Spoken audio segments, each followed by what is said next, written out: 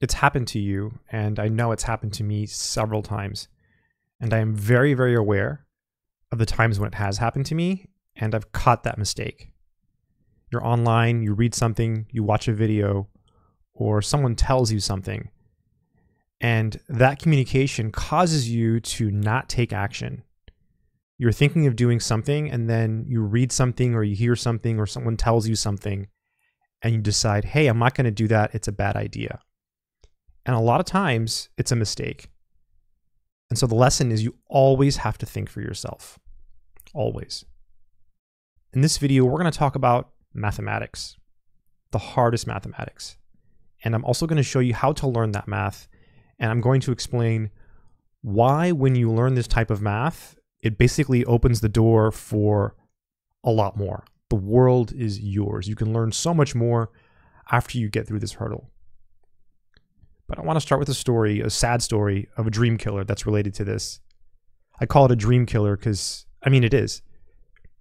So I'm all for trolling on the internet. I'm a big video game troller, but there's a certain kind of trolling that's not good, and that's the trolling that really kills people's dreams.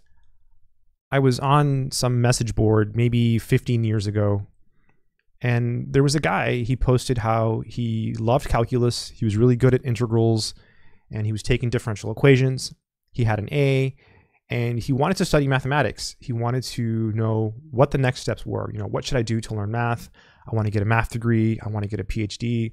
Super motivated kid, you know, just very, very positive energy. And I was reading through the comments, and one of the senior members there on the message board posted something like, oh, you know, well, if you're really good at integrals and calculus, that doesn't mean that you're going to be really good at mathematics. You know, mathematics is not about solving hard integrals, this and that. It's about proof writing. It's about learning to write proofs. And, you know, the guy replied, oh, what's proof writing? You know, and he told him, oh, well, you know, it's you have to do this and you have to study this, and it's really, really hard and it's painful. And it's just very, very negative. You know, just a very negative response. And I don't know what happened to that person on the internet. I don't know that random person who loved calculus. But I feel like the response was kind of like a dream killer. So in this video, I'm going to try to like negate that response, because we're going to talk about proof writing. Proof writing is the hardest mathematics you can learn. It's the hardest type of mathematics. There's specific fields in mathematics that are really hard. For example, algebraic topology. I have a book here. This is probably one of the hardest math subjects that you can learn is algebraic topology. It's a graduate level subject. You need to know topology. No joke, right? Super, super hardcore stuff. But I want to talk about the hardest type of mathematics. You know, how do you get to that? How do you get to study algebraic topology? The first step is to learn to write proofs. Okay, and it takes a lot of work. So that internet troll, that dream killer that I read about several years ago, who was maybe destroying this person's dreams, you know, they were partially right. Proof writing is very hard, and it's often the reason that a lot of people give up on mathematics, because if you can learn to write proofs, you can get a math degree. So how is proof writing different from like calculus? So when you take a calculus class, you know, you go to class, you take notes. Most of the problems are computational. You know, a lot of times you have to know some concepts, and you have to relate those concepts to solve the problems. And that's a beautiful thing. A really good example is, you know, finding the equation of a plane, which you do a lot of in Calculus 3. You know, given a normal vector, a vector normal to the plane and a point on the plane, you can find the equation of the plane. And so in those problems, they give you different types of information, and you kind of have to piece it together mentally, graphically, you know, use the cross product, think about parallel vectors and stuff. And you can come up with a nice, beautiful solution using what you know, using some knowledge, not so much algebraic. But most math is algebraic. You know, you have the quadratic formula, you have the rules of calculus. So when you get to proof writing, it's a little bit different. It's all about logic, and it's really beautiful. And once you understand the structure of proof writing, you can go so much farther in mathematics. I mean, you can just take it to the next level. It really is a beautiful thing. So how do you learn to write proofs? Well, in my opinion, the best way to learn to write proofs is to take a class, right? You want to take a class with someone who is good at writing proofs. And I know that's not always possible, because oftentimes there's only one teacher teaching, you know, a proof writing class at your college. And that teacher might not be great, so you're out of luck. So the best you can do really is hope for a good teacher, take as many math classes as you can, and watch as many videos as you can on the internet on proofwriting. Another way is to get a book. So I've got a couple books here I'll show you really quickly that I think are all great. And let's just start with the free one. I have a free book. It's free. Zero money. It's online. It's free. Anyone in the world can access this book. And I'm pretty sure it's been translated into other languages. I'm pretty sure there's a version in Spanish. I'm not positive. I'm not sure, actually. I'm not sure. It's called Book of Proof.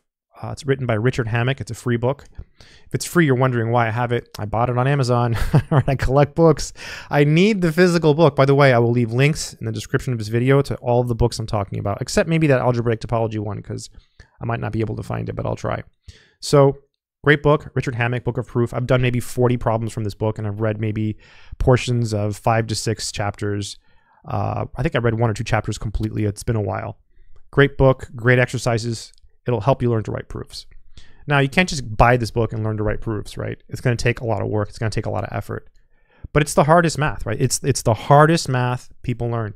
It's what stops people from going into pure math, from going into, a mathematics degree. People drop out because of proofs.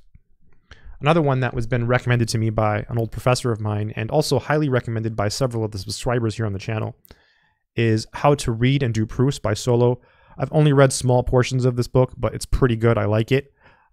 So I'll leave a link in the description as well. A newer one that's very inexpensive and very popular, and I've already done a full review on this book. It's called Proofs, a long-form mathematics textbook by Jay Cummings. It's a big, thick book, also fantastic. I recommend it. Now we're going to get to my favorite ones, which are a little bit more expensive. This one I used to teach an independent study course in college several years ago with a handful of students. And I remember one of the students didn't really like it, but I disagree. I think it's better. Introduction to Abstract Mathematics by Bond and Keene. This one has all kinds of cool topics on different areas of math. Great explanations, great exercises. One that my dear friend used to always recommend. He passed away. It's been like 8 months now. And it's called A Transition to Advanced Mathematics by Chartrand, Palomini, and Zhang. Great book. Awesome. And my current favorite one on writing proofs is How to Prove It by Bellman. Solo is How to Read and Do Proofs. This one's really good. I didn't want to buy this book, but I felt like I was pressured. A lot of people kept saying, get the book, get the book, get the book. So I bought it.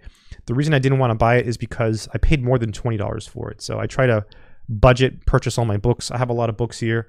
I'm not rich. It's just I've been collecting books for a very long time. I'm not going to date myself, but it's been a very long time. Definitely over 15 years, almost 2 decades, or maybe almost 2 decades now. Yeah. So great book. Definitely recommend it for writing proofs. So you get these books, you go online and you buy a book and you get it and you're excited. So what do?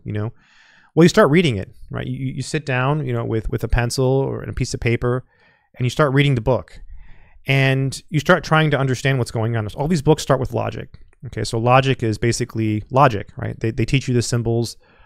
You have and, you have or, you have negations, what's a statement. And it starts off very, very symbolic. It's very, very symbolic logic. And then from the logic, usually most of these books, they go into something called set theory. So set is basically a collection of objects.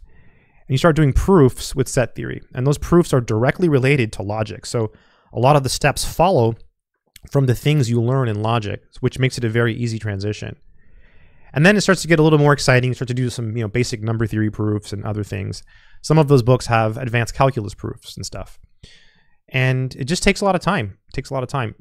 You have to take your time when you're learning to write proofs. It's not like a calculus class, where, you go home after class and you do 15 calculus problems or 25 calculus problems in one night. It's not going to happen with proofs, right? You're probably not going to come home and do 25 proofs. It just doesn't work that way. Just as a concrete example, when I was in graduate school, I took a full year of graduate level abstract algebra. And it was a really cool class because we didn't have any tests. There's no tests. And we basically had assignments that were due every 2 weeks. And we only had I don't want to say a handful, but I would say maybe if you count the multiple parts, maybe 12 questions to do sometimes, and they were due every 2 weeks. And the questions were handpicked by the professor. He made the assignments. They were carefully picked. And, you couldn't just go on Google and find the answers. It's really, really hard stuff, right? I mean, back then you couldn't, right? Maybe now, I mean, the internet's a lot bigger now. There's a lot more stuff on the internet now. There's a lot more math on the internet. So it's probably easier to find answers online. But, you want to figure them out on your own. You want to work through it and you want to learn. And that's the thing with proofs. Even if you have the answer to the proof, because these books, this will have really good, well-written proofs in it. Even if you have those answers in there, it's still going to be hard because you still have to put in the effort to understand the answers. So that's the thing with proofs. It's a lot harder to understand the proofs than it is to say, oh, how do you integrate, e to the x times sine x with respect to x? Well, you use integration by parts twice, and it basically loops. And yeah, it's a really clever problem. That's not as hard. That's much, much easier than writing a basic proof. So if you get one of these books and you start writing proofs, don't feel defeated. So that's the hardest math subject. It's proof writing. That there's nothing harder. And I mean, there are specific math subjects like algebraic topology. Functional analysis is one that is considered pretty tough. Although I personally think algebraic topology is much, much harder than functional analysis, which is way harder, I think. But as far as like general math areas, like a general type of mathematics, the hardest type of mathematics is proof writing. And most people never get there. They don't because, I mean, even if you think about YouTube, think about all the math videos on YouTube. Think about the popular math videos. All the really popular, like not like this one, but like people are actually doing mathematics, like solving a math problem. They're usually like clever, tricky problems that have like some type of mass appeal. Like most people, like, oh, algebra, I know some algebra. Let me see if I can figure this out using some algebra. You never see like, a really in-depth topology proof showing up as a trending video on YouTube. Why? Because no one knows topology, right? Because no one is taking the effort. Not as many people take the effort necessary to get to that level of math. Why? Because people can't get through the proof writing, or because it's so hard. But it's worth it. It's worth it. And that's why I wanted to make this video, because I want to tell you about it, right? Proof writing is a beautiful thing. It's something that's cool and it's amazing. I also have some playlists on my channel here. I've got one on set theory where I'm wearing a little wizard hat. It's really, really ridiculous, and the quality isn't great. I think I made these before I even knew how to edit, with a really old phone, although I still use a really old phone. Anyways, those videos are very good in the sense that the proofs are very clean. So a word of warning when you're trying to learn proofs, if you buy one of these books and you don't understand the proofs, get another book, go to another resource. Try to find a source where you can find well-written proofs, okay? Because, not all proofs are created equal. Two people can write the same proof and one proof is much more clear. The best proofs are those that are written clearly and explain everything in a very, very clear fashion, right? And there's a big difference in textbooks and how they write their proofs. For example, if you pick up a book like Principles of Mathematical Analysis by Walter Rudin, which is a great book, it's a famous book, it's extremely rigorous and extremely dry, and the proofs are extremely hard to read because he doesn't really explain anything. He'll give you the epsilon, which is how you start the proof in a lot of these problems. Then he'll give you delta, but he'll never show you how he figured it out. He'll just skip so many steps, and a lot of times it'll say, the proof is left as an exercise to the reader.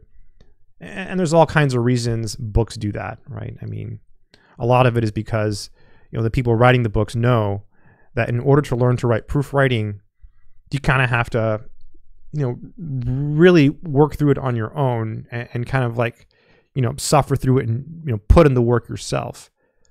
But at the same time, I always think it's better if those books had all the answers, and then, leave it up to the individual. If the individual wants to look at the answer, let them be, right?